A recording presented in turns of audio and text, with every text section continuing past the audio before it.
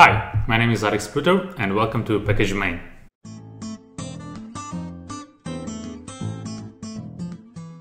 I always wanted to find a good use case for Google Home to make some DevOps tasks funny. For example, voice deployments, system metrics, etc.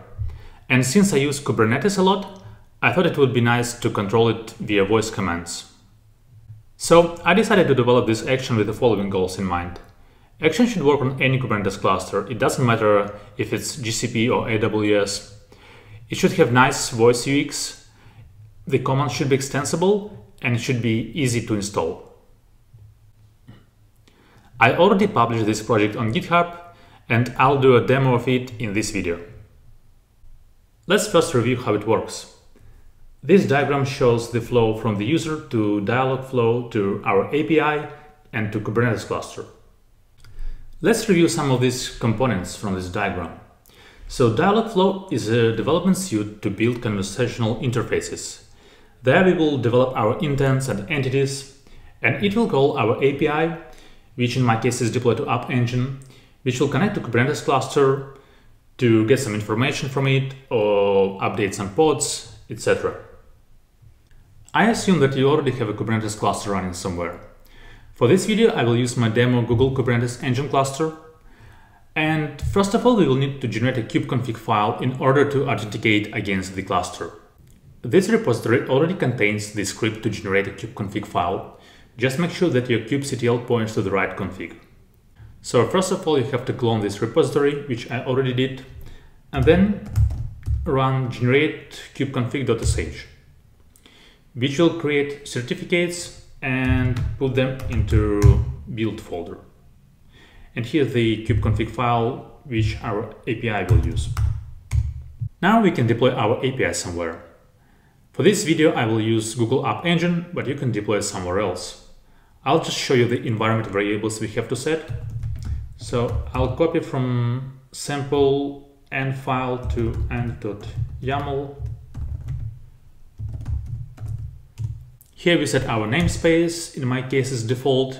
We set API key to protect our API, we don't want to make it public, and the log level. So I don't want to change anything here, it's all good for demo. And now I can simply run gcloud app deploy.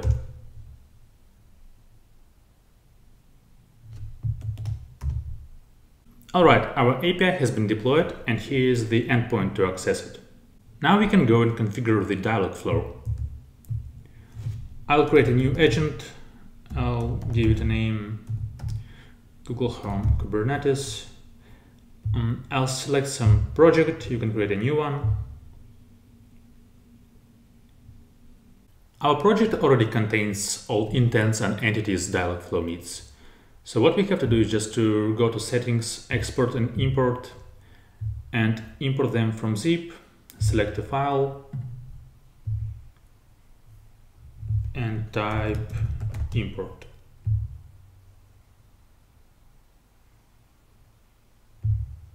If we go to fulfillment, there is already a webhook saved with the API key as authorization header, so all looks good here. Now it's time to test it. We can go to integrations, we can click on Google Assistant and manage Assistant app.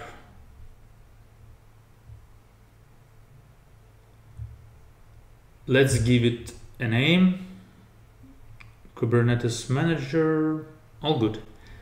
And now there are two ways to test it. You can go to Test tab and test it from this simulator, or if you have a Google Home device, you can do it with your device if it's connected with the same account.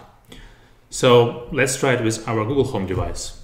Hey Google, talk to Kubernetes Manager. Sure, getting the test version of Kubernetes Manager. Welcome to Kubernetes Manager. How can I help you? Scale deployment Hello World. Got it. Currently, there is one replica of the Hello World deployment. To how many replicas do you want to scale? 4.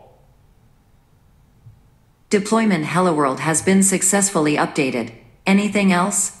No, thanks. Got it. See you later. Now, as you can see, there are 4 pods in this deployment. Currently, the list of commands is very limited, but you can contribute to GitHub project to add more, and I will add more in the future. Also, I don't suggest to publish this GitHub action unless you want to make a Kubernetes cluster public. Alright, I hope you enjoyed this video and see you later.